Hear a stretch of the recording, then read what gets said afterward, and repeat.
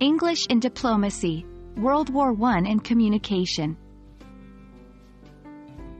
Hello, dear learners. Today, we dive deep into an exciting part of English learning: the role of the English language in diplomacy and communication during World War I. While the war was a tumultuous period in world history, it also served as a pivotal time for the global influence of the English language.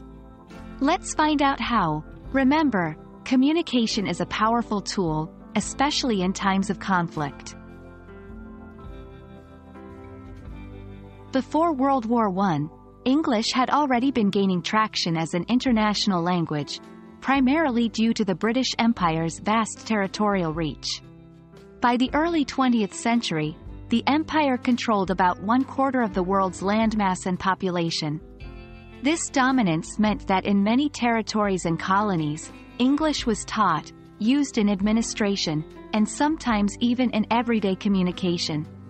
Key point: English's global spread was largely due to the influence of the British Empire. During World War I, numerous diplomatic discussions, treaties, and peace talks took place. As countries tried to navigate alliances and treaties, English emerged as a prominent language for international diplomacy. The Treaty of Versailles, for instance, was one of the most crucial documents ending the war, and its primary versions were in both French and English. Key point: English became an essential language for diplomatic discussions during World War I. Information and propaganda played significant roles during the war. The English language was instrumental in broadcasting news to a wide audience. Britain, with its vast global network, could send messages and propaganda materials in English to its colonies and allies. This ensured that the narratives they wanted to promote reached millions of people, shaping opinions and rallying support.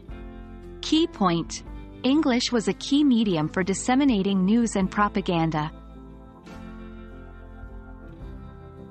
The aftermath of World War I saw the rise of the United States as a major global power. With this shift, the prominence of the English language grew even more.